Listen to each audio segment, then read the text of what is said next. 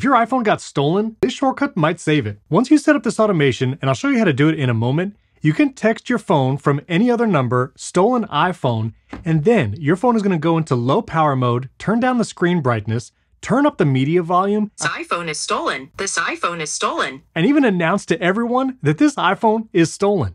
Then it's going to take a picture with the front-facing camera and back camera and actually text it back to the number where you sent that message. And you can see here, now I'm getting photos from my iPhone even if it was locked, and this is going to help me find it. It's also going to send the address or current location of my iPhone and the current battery percentage. That shortcut also turned on low power mode and turned off silent mode. I'll put a link to download this shortcut in the comments. You can put it on your iPhone with just a single click. You can see here it turns on cellular data and Wi-Fi to make sure your phone has connectivity. It actually locks the screen in case it was unlocked. It turns off silent mode, turns on low power mode, adjusts the volume. So once this speak text action happens saying this iPhone was stolen, everyone around is going to hear it. Then it takes a photo with the front and back camera and texts it back to the number where you sent the message. That could be an Android or iPhone, doesn't matter. It also gets the iPhone's current location and battery percentage and texts it back. Now, once you download this shortcut at beard.fm/stolen, once you downloaded it to your phone, open the Shortcuts app,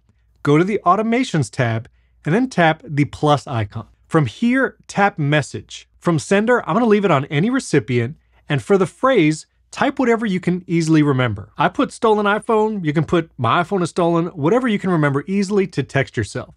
Tap Done. This is important. Make sure to run it immediately. You don't want this automation to be approved in order to run. Then tap Next, and then tap Create New Shortcut. There's only a couple more steps. In this search box, search for Run Shortcut. You're going to choose that Run Shortcut command, and then when you tap here, you're going to search for that lost iPhone shortcut that you downloaded from me. Choose lost iPhone. And the last thing, this is important because you want it to text the number back. This way, no matter what number you're texting your own iPhone from, it can respond. Expand this menu here, tap Input, choose Shortcut Input, and finally tap it one more time. And you want to be sure to choose Sender.